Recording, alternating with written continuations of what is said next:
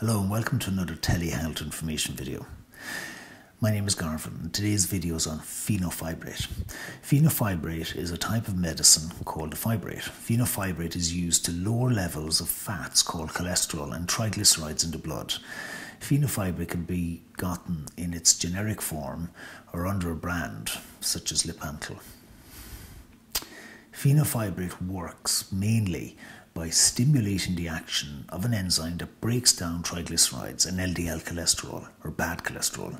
Stimulating this enzyme increases the breakdown of triglycerides and LDL in the blood.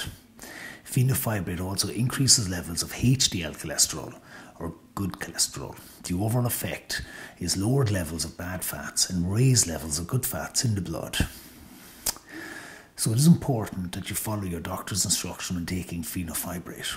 Do not change your dose or suddenly stop taking this medicine unless your doctor has advised you to. While the dose may differ, the usual dose for adults is one 200mg capsule daily or one 67mg capsule 3 times a day.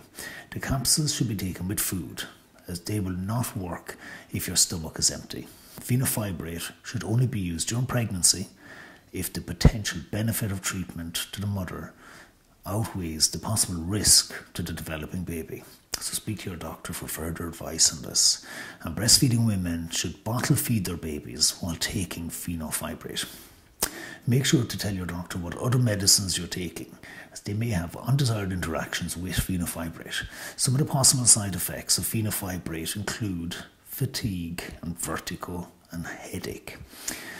So for a complete list of the side effects, go to my website, lynchespharmacy.com. And remember, all medicines have potential side effects, but this doesn't mean that you'll experience them. So that brings this video to an end. If you have any questions, make sure to leave them in the comments below or contact me through lynchespharmacy.com. Thank you for watching. Stay healthy and stay informed.